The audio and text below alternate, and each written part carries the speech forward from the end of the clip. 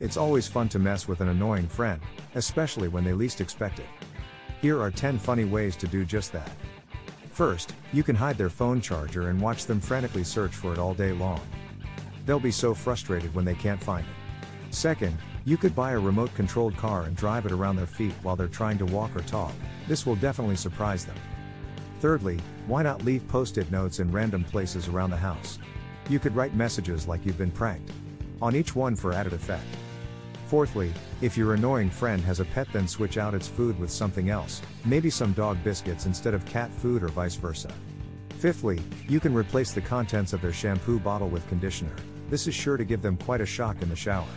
Sixthly, you could change your friend's ringtone every few days so that everyone hears something different whenever he/she receives calls. Seventh, replace his/her favorite snacks with things like pickles or olives. Eighth, set up practical jokes such as fake spiders crawling over him/her while sleeping. Ninth, fill his room full of balloons before he wakes up. Last but not least, put googly eyes on everything inside his bedroom, from bookshelves and tables to lamps and wall hangings.